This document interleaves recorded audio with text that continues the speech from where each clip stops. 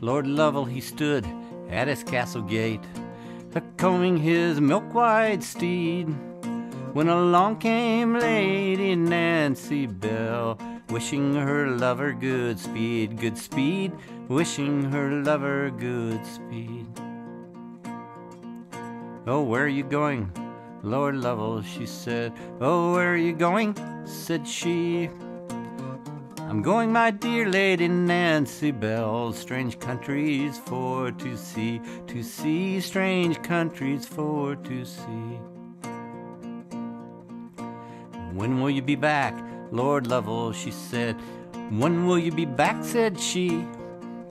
"In a year or 2 or 3 at the most, I'll return to my Lady Nancy, Nancy, I'll return to my Lady Nancy."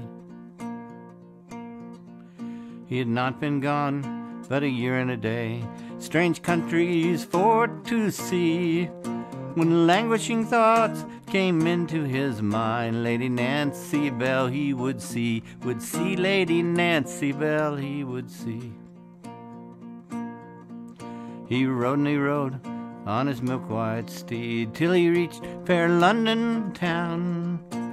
There he heard St. Varney's bell, and the people all mourning around, people all mourning around.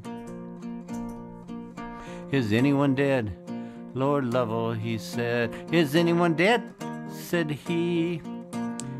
"A lady is dead," the people all said, and they called her Lady Nancy, Nancy, they call her Lady Nancy. He ordered the grave to be opened forthwith, the shroud to be folded down.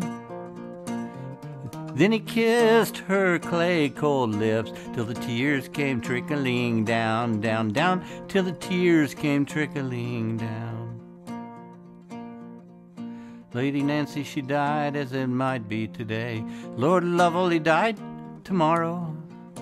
Lady Nancy died of pure, pure grief. Lord Lovel, he died of sorrow, of sorrow. Lord Lovel, he died of sorrow.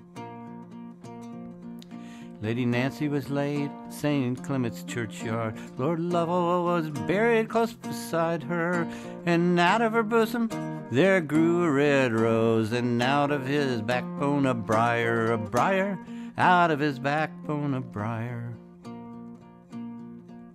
They grew and they grew in the old churchyard, till they couldn't grow any higher.